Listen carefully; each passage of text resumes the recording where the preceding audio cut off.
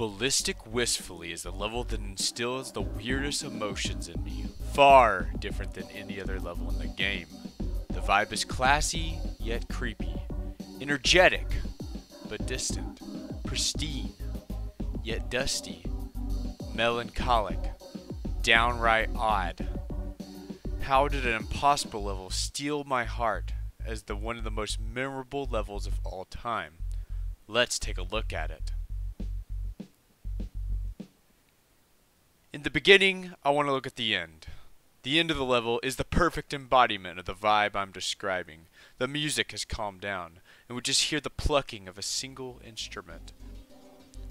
It's like the party died down, and this is the dark room after everyone has left. Simple shapes make up the decoration in this part. Clear, defined lines and black and white colors make up the simple theme here. Some of the shapes are stars, and some of the shapes are diamonds. But notice the faded colors. It seems as if the lights are turned off. Why does this part make me think of the haunted ballroom from Luigi's Mansion on the GameCube? And I am dead serious about that. Look at this. And better yet, this part gives me a complete liminal space vibes. It reminds me of this picture. It's like somebody took this level straight out of the back rooms and threw it on the impossible list. Like, seriously.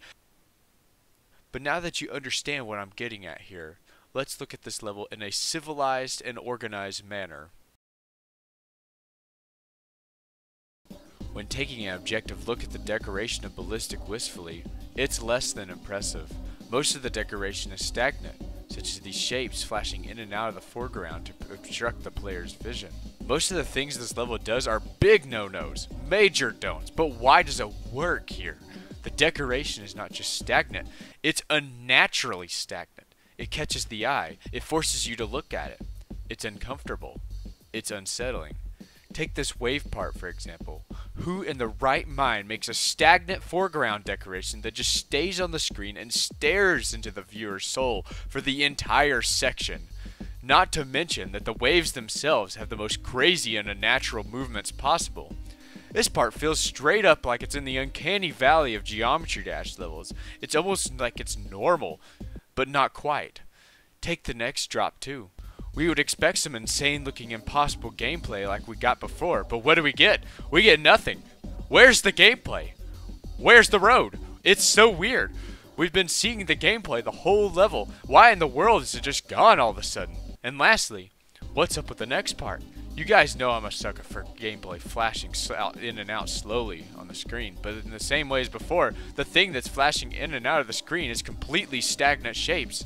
In the same way, this part looks like an old design on an old carpet. It brings back this classy feel for no reason.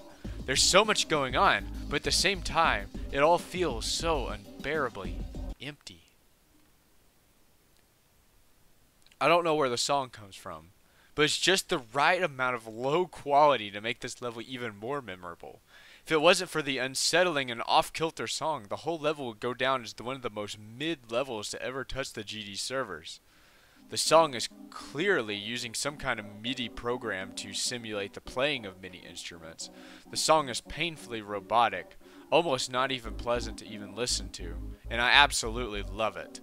When I first saw this level, the song got stuck in my head for a long time. You know when you're up late at night and you can't go to sleep because you're slightly disturbed? This song plays in your head. That's what's playing in my head when I can't sleep at night. Its repetitive nature is calming, yet brings insanity.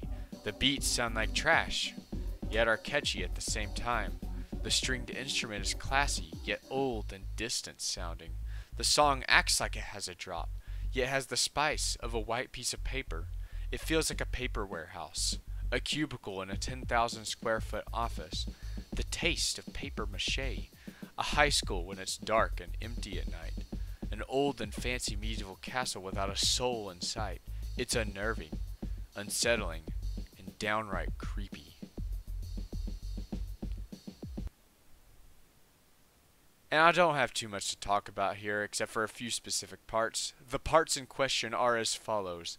The cube before the first drop, it goes hard. And the cube before the next drop, it goes even harder. I just had to mention these, and I think about this repetitive music scene pretty much every day, so I wanted to give it some credit. In conclusion, Ballistic Wistfully is one of the most truly unique experiences on the market as far as Geometry Dash is concerned. Really, it probably is one of the only levels that made me feel like I was in the back rooms. The vibe is impeccable, so much so that it was incredibly difficult to describe in a script. The only way I could do it is through random comparison and metaphors so that you, the viewer, might be able to grasp even a little bit of what I was thinking.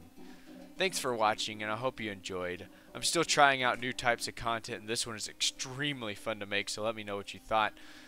I'll see you guys in the next video.